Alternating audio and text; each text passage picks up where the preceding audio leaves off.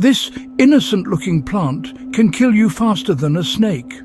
It's called water hemlock, scientifically known as cicuta, and it's one of the most toxic plants in the world.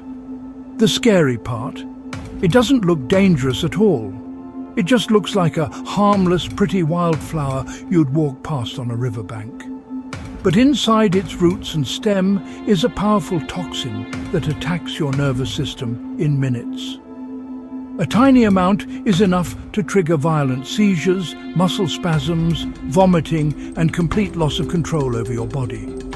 People have died after just a few bites, confused it with edible plants, or even after kids played with the roots. Unlike some poisons that take hours to kick in, water hemlock acts fast. By the time symptoms appear, there's often very little doctors can do. That's why, in toxicology, it's sometimes called the most violently toxic plant in North America.